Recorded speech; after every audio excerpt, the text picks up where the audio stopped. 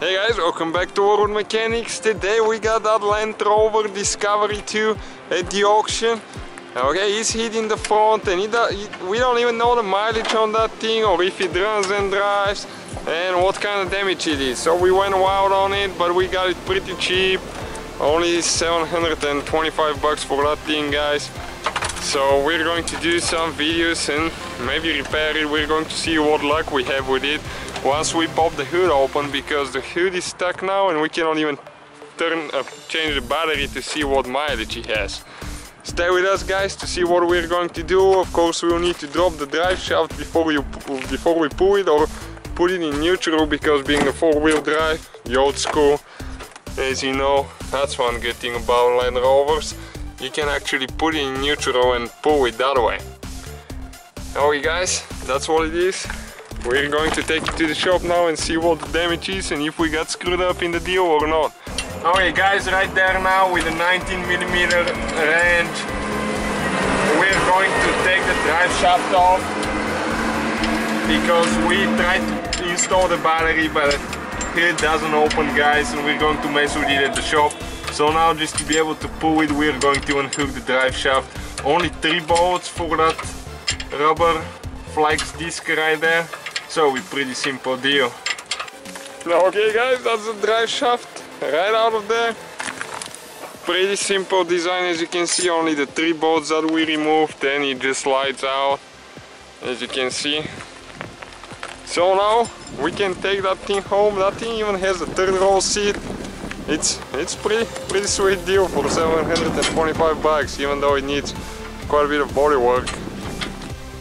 Hey guys, we brought the Rover at the shop now and we actually opened the hood. What we did, there was 2 bolts that hold the hood latch right here, so we just managed to remove those 2 so we can pull it a little bit, so we can make enough room, or we already did on this side, to get the battery out and replace it and see if it's going to start or not and what the damage is. And now we're going to pull a little bit on this side so we can install the airbox, because it was pushed in.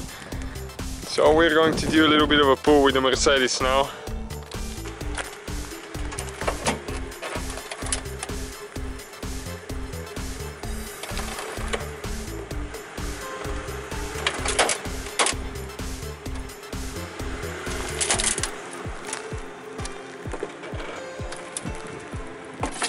Alright guys, we had a boot box so we don't do more damage to the front clip, even though it will need to be replaced most likely. You can see we gain about 2 inches right here, and we're away from the radiator fan. That was, you can see, it was already all the way in the radiator fan.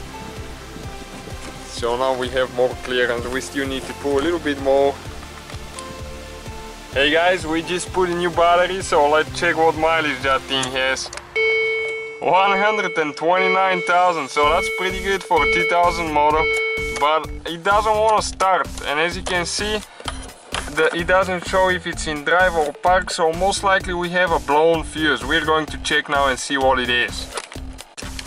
Usually when a vehicle's been in a wreck, guys, sometimes the fuses some fuses that relate to the engine or the transmission will be blown.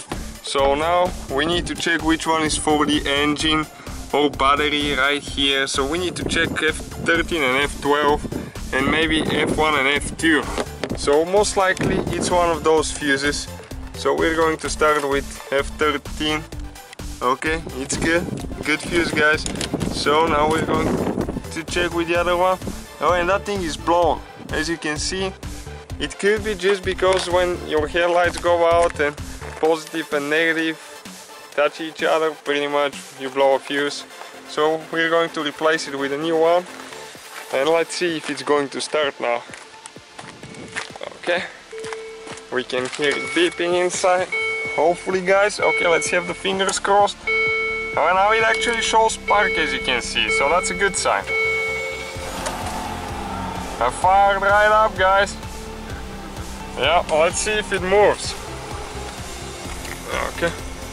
Yeah, it moves.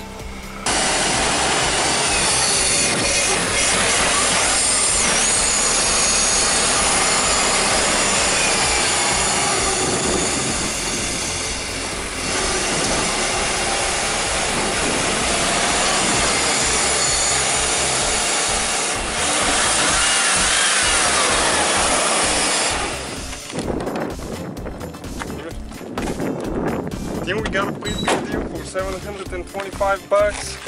Oh, let's see. We need a little bit of pulling to get the parts to fix that thing. Okay, let's see. Oh, even the fuel latch now. Alright guys, let us know what you think about it. If you need any videos about the Land Rover, let us know too. Thank you for watching us.